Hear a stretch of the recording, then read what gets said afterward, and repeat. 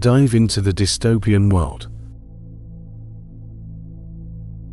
of Anthony Burgess's A Clockwork Orange, a novel that follows the story of Alex, a violent young man who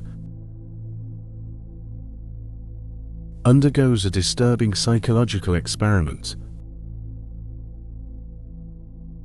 A memorable quote from the book is, "The important thing is moral choice.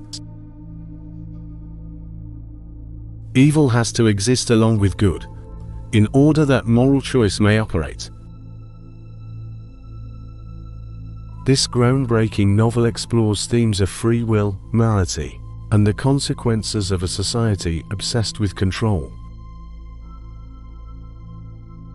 As you read A Clockwork Orange,